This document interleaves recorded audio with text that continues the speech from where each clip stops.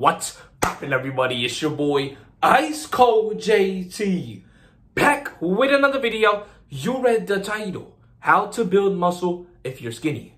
Now, before I start this video, I just want to point out that I used to be a skinny ass kid.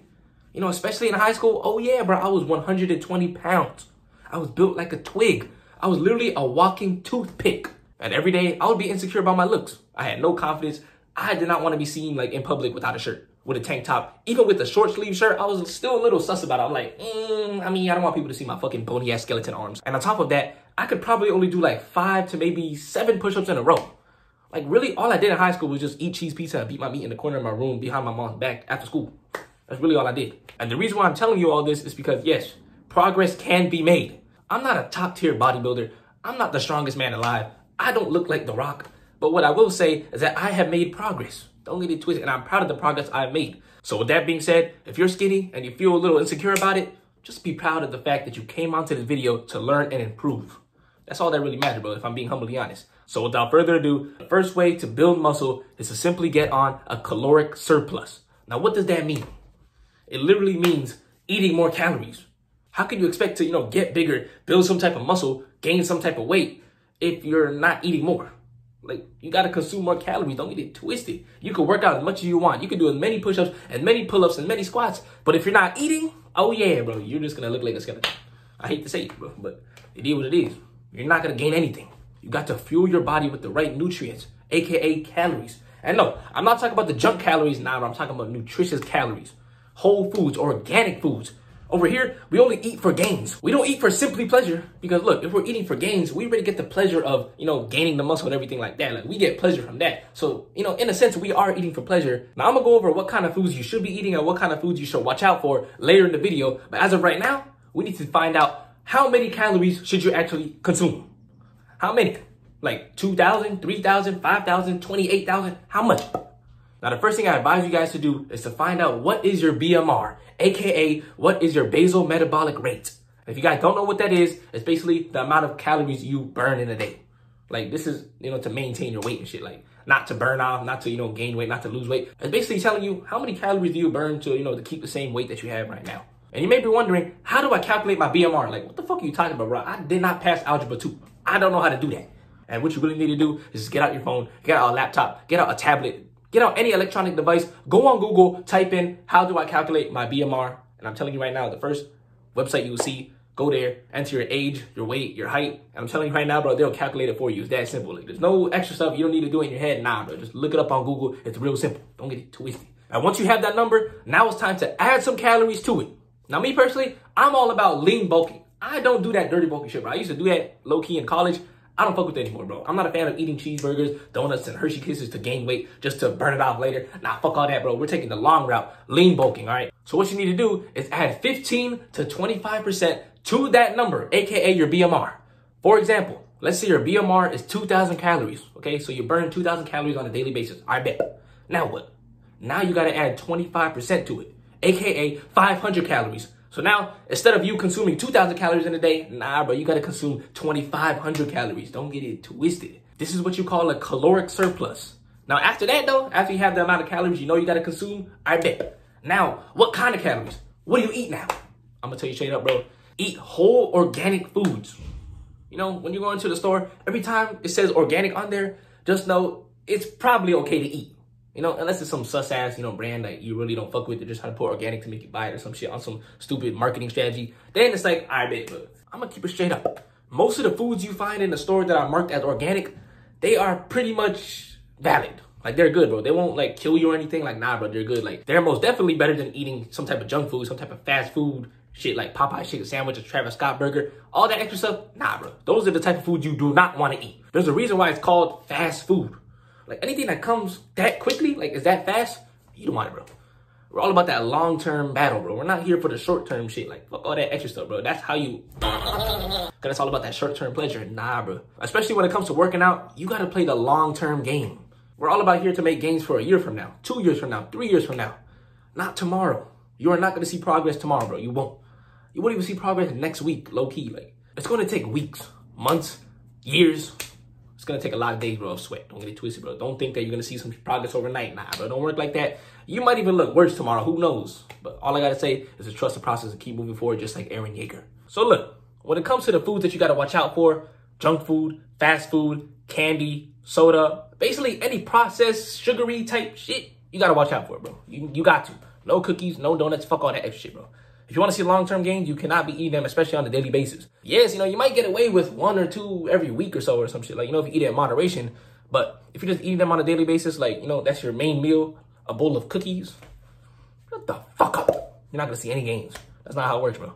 Now, for the foods that you want to eat, I'm going to say look out for high-protein foods. And these include salmon, beans, lentils, nuts, chicken, ground beef, for those that fuck with meat. Pause no homo. We also got eggs, if you mess with dairy. And we got tofu. If you're a vegan, man, I humbly respect you. Now, don't get it twisted. I know this may sound like a lot. Like, how the fuck am I going to have time to, cook a tofu, cook a fucking steak, cook a chicken, cook a egg, all that extra stuff in one day and get my protein intake? Look, this is where ice cold protein smoothies come into play. You got to get a blender out, put some fruits in there, add some protein powder, and blend it up. That's how you get that extra protein, in case you're lacking it or whatever. And look, I forgot to mention, but the amount of protein you want should be the same amount as your weight. And what do I mean by that? Let's say you weigh 150 pounds. You got to aim for 150 grams of protein every single day. That's how much you got to eat. So if you're not a big eater, like you don't want to cook that much food, you don't want to chew that much food, well, guess what? You got to drink some protein shakes. Now, I'm not saying go overdose on them because they could fuck up your liver.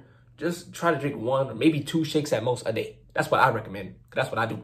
So now that you got the protein, now you got to get the veggies. You got to get your greens. You have to. If you don't eat greens, well, guess what? You're going to be shitting blood. You low-key are going to be constipated, and you might even die next week. So make sure to eat a shit ton of greens. Now, some of my favorites include kale, broccoli, spinach, lettuce, arugula, spirulina, where the list goes on.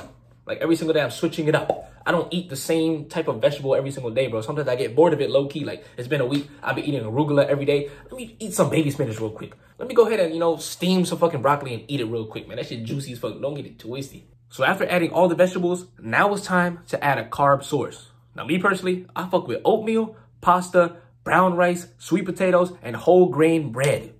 I know that sounds like a weird combination, but truth be told, those are literally my top 5, man. Shout out to my top 5 anime as well. Don't get it twisted. Now, when it comes to carbs, you don't really want to overdose on the carbs because if you do, you low-key might build a gut. Like, you might get fat as fuck down there. Because that's literally what I did, back in early 2020 during quarantine. Just make sure not to go overboard with the carbs. And, if anything, go overboard with the protein. Nah, but you don't want to do that because if you do that, you're just going to get fat as well. So watch out, all right? Watch out. As long as you are eating whole foods and you beat that calorie count and that protein count, you should be good on the diet.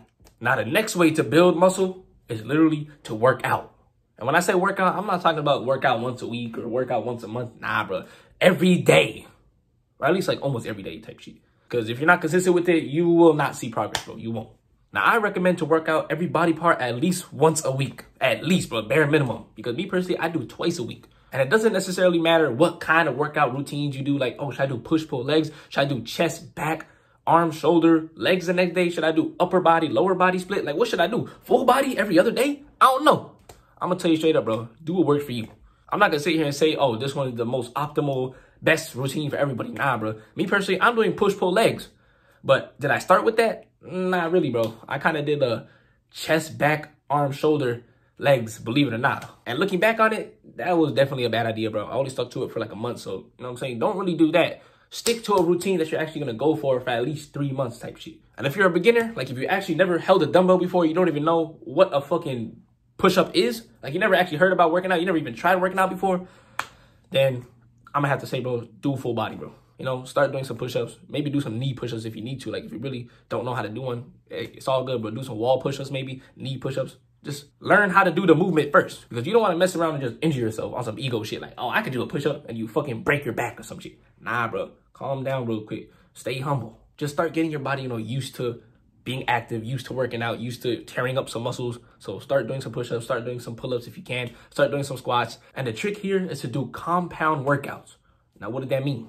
That means working out multiple body parts at once. For example, if you're doing a push-up, you are actually working out the chest, shoulders, and the triceps at the same time. Don't get it twisted. Same thing with the pull-ups. You're working out the biceps and the back. Now, this is extremely important, especially for those of you that don't have access to the gym. You got to work out at home. You got to do home workouts. And what the home workouts consist of? Your own body, your body weight. And most of the bodyweight movements you do are compound workouts anyways. Push-ups, pull-ups, squats. I already mentioned it earlier. Don't get it twisted. Now, for those that actually have access to the gym, bro, you better be taking advantage of those resources. You better be lifting those weights real heavy. And most importantly, you must apply progressive overload. Now, what does that mean? That basically means you are adding more resistance to your workouts. If you're dumbbell pressing 35 pounds, well, guess what, bro? Make that 45 real quick. Psych, probably make it 40 because if you jump that high, you might crack your shoulder or something, so watch out. But basically, make the workouts harder because as you're getting stronger, you must increase the weight. And if you're working out at home, you got to increase the reps because, hey, those 100 push-ups a day, that shit's getting easy as fuck, bro. Start hitting 150. Start hitting 200. Low-key, start hitting 500 a day. Nah, I'm just joking because if you hit 500 push-ups a day, low-key, like, at that point, you're going to see diminishing returns. You might as well buy a fucking weight vest and hit 100 solid, nice weighted pull-ups than do 500 bodyweight push-ups. At that point, man, you got to work smarter, not harder. Don't get it twisted. So if you want to see true results, make sure to apply progressive overload. I repeat, man, add the weight. Because if you're getting stronger, you must make it harder for yourself. Like, you got to hit that next level. You got to bench press 225 now. Nah, bro, 185 is not cutting it. Hit the 225 place. Don't get it twisted. And this should also motivate you to, actually want to work out more because you're like, shit, it's like a video game. You like leveling up more. Well, guess what? I'm going to hit, 187 next time. 185, not a shit week. Let me hit 187. You basically leveled up. We all want to see progress. We all get that dopamine rush when we see us making progress. We all do. So why not actually make it fun and, keep leveling up like that? That's another thing, too. If you're not having fun while working out, you might not be actually working out type shit. Like, yes, it sucks. Don't get it twisted. Like, it sucks, you're in the moment. You don't really like feeling the pain in your chest. You don't like feeling the pain in your legs as you're hitting those squats. I understand. But at the end of the day, like, if you're not having fun, seeing the progress or with this whole workout journey as a whole, then I don't know, bro. Should you actually be working out? That's just a question on my end. I don't know. Like, if you don't really enjoy it, I don't know what to tell you, to be honest. You might be working out wrong or some shit, if I'm being humbly honest. And that's another thing. You always got to make sure you have perfect form. Your form must be immaculate and juicy as shit. Because if not, you could damn near injure yourself. You could pull a muscle. I don't know, bro. You could low-key, like, you got to watch out.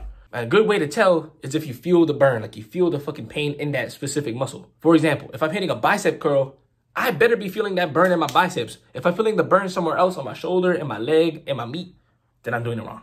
It's that simple. Like, you got to feel the burn in that very spot. And a good way to help your body do this is to, first of all, do the right form. And second of all, think about that muscle. As you're hitting that lateral raise for the shoulders, bro, think about the shoulder. Think about that shoulder, feeling that pain right there. And I can assure you, you will feel the burn on that shoulder.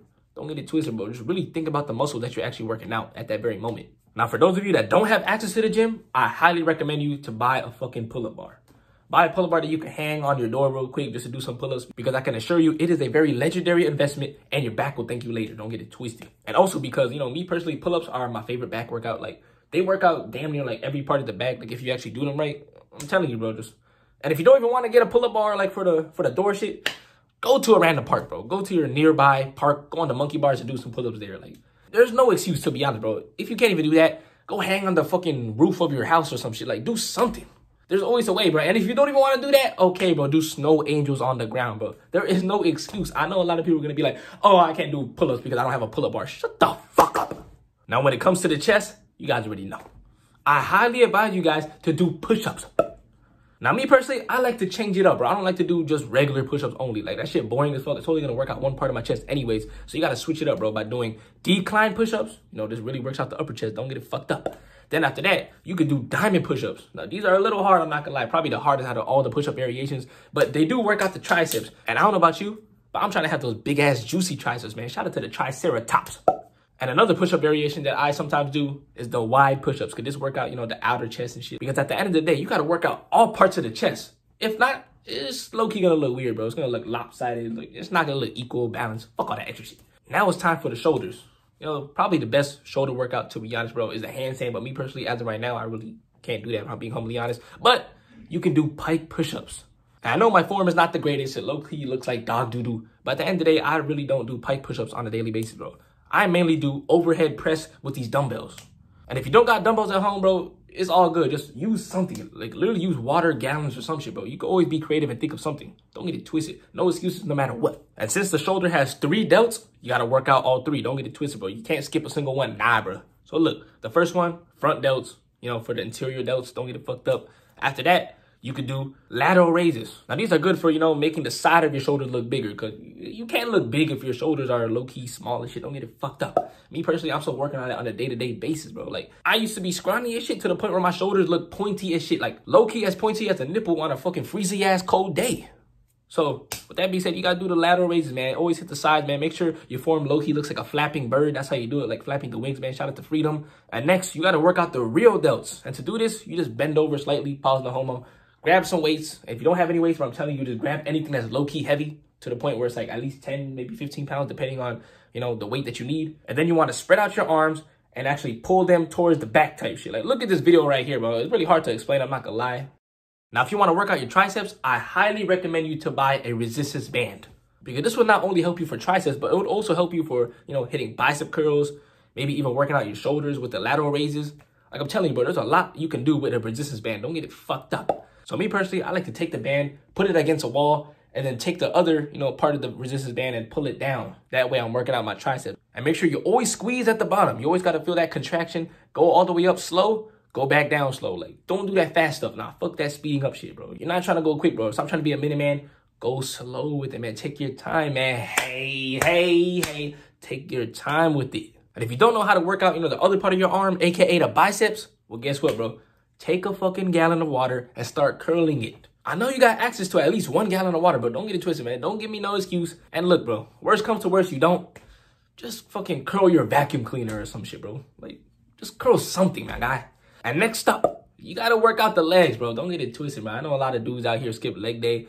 I'm not gonna lie, bro. I do be skipping it every now and then, but I'm really getting back on my shit. Don't get it fucked up, bro. I'm tired of getting these chicken legs. I'm tired of it.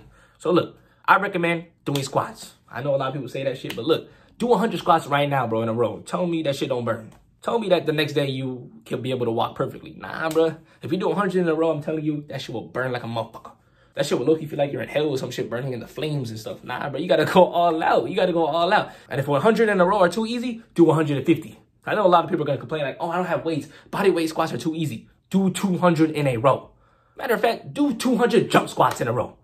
I know damn well these jump squats are harder than regular squats. Don't get it fucked up, at least for me. Because I like to jump real high on my jump squats. I don't like to half-ass the jump squat. Nah, bro. Go real high like you about to dunk on a fucking 12-foot rim, man. Shout out to Dwight Howard. Don't get it twisted. But other than that, you could do some lunges too. Like, those are good for the legs. And, you know, you can't forget about the calves, right? So do some calf raises. I'm not gonna lie, I've been slacking out the calf raises, but you just gotta, you know, hit the calves, bro. Walk around your house on your tippy toes or some shit. Like, just work out the calves, bro. Please. I highly advise it. And last but not least, the last body part you gotta work out on a daily basis is your core. You gotta have that nice set of 10-pack abs, just like the man himself, Aaron Yeager. And, you know, for me personally, the workout that I do on a daily basis is literally the Aaron Yeager ab workout right here. That's what I do. You know what I'm saying? Shout out to that dude who made that video. I don't know who he is, but much love to him, I guess. Now, with all that being said, look, I already showed you guys the blueprint to all the workouts. I showed you guys what to eat. Next up, you got to drink at least a gallon of water a day. I'm talking to my men out here. Drink your fucking water. Stop slacking off, bro. Drink water. Look, get it, bro. Come on, bro. Your body's made up of 70% of water. How the fuck are you going to survive without water? Like, it's low-key impossible, bro. The majority of you guys who are tired of shit on a daily basis is because you're not drinking enough water. You're just dehydrated as fuck. So drink water, bro. It'll actually boost your energy. And it'll just make you feel better, like, overall, bro. Like, every fucking day type shit. You're like, I'm wide awake. I'm peaceful vibes over here. Don't get it twisted. And another crucial thing that you must do to build muscle is sleep. You got to get your 8 hours, bro. You know, if not, 7 hours. You know, 7 hours is cool. 6, it's a little pushing it, but it's fine, though. It's fine. 5, nah, fuck that, bro. Don't get 5 hours sleep at night, bro. Fuck that, bro. If you do that, you low-key, like the muscles you were working out the other day, they're not going to be really, like, you know, they're still going to be fatigued the next day. Like, they're going to be tired as shit. Like, your muscles are going to be like, what the fuck you doing, bro? I didn't even sleep last night. Like, let me fucking sleep. Why are you going to work me out again? So make sure you're getting your sleep, bro. I already made a video right here called The Importance of Sleep. Like, I literally talked about that shit. So if you get proper rest, you're going to be able to hit proper workouts later on. And basically, you'll be able to build muscle real fast. And last but not least, the ultimate secret to truly building lean muscle is to retain your seed. Don't, you know, don't release too much, but don't, you know, beat your meat and shit. Like, don't do that, bro. Don't, like, you know what I'm saying, have sex too much. Like, calm down, bro. Learn to actually, you know, cultivate your sexual energy. Make it rise up to all the parts of your muscle, bro. Because your seed has a lot of protein in it. Don't get it twisted. It got a lot of vitamins, nutrients, all types of stuff. Why do you think some fighters actually retain their seed, you know, 1 month or 2 before the match? Because they're preparing. They know they got to go all out on that day. So why not hold in your energy? Because if you guys did not already know, sexual energy is literally the most potent energy on this planet. Like, it is the strongest. Like, why do you think when you're horny as shit, you low-key just want to do anything it takes just to release, just to bust a nut real quick? You do whatever it takes. You know what I'm saying? You lie to your parents real quick, say, oh, I'm doing something else, like, and then you go to the corner of your room and beat your meat. Or I don't know, you want to hook up with a female or some shit. Like, you would do whatever it takes, bro. You would literally buy this girl some lunch. You would buy her a movie ticket just to watch a movie with her in hopes that you would smash her or some shit later. Like, come on, bro. Your seed could fucking create a whole child, bro. It can create you. You were made from a fucking seed. Like, it's crazy, bro. I already made a bunch of videos on it anyways. But I'm just telling you guys, if you retain your seed, you know what I'm saying, your muscle definition will start to pop out more. Ever since I started retaining, my abs started showing more. And I started, like, you know, actually looking bigger, believe it or not, bro. I don't know if you guys could tell for the thumbnail and shit. But, yeah, bro. Keep retaining and keep building that muscle. Because I'm telling you, bro, over time, oh, yeah, you're going to see big results. Don't get it twisted. But with all that being said, just make sure to remember to eat more calories. Make sure you're high in that protein. Work out consistently. Rest well, a.k.a. sleep good. Drink a shit ton of water, and last but not least, retain your seed. And this right here is basically the Krabby Patty secret formula. Don't get it twisted. But yeah, man, hope you guys enjoyed this video. I know it's real long and shit, but a lot of people asked for this video, so, you know, I had to make it real quick. I had to, bro. So with all that being said, man, I hope you guys stay blessed, stay healthy, and stay wealthy, because it's your boy, Ice Cold JT, signing out.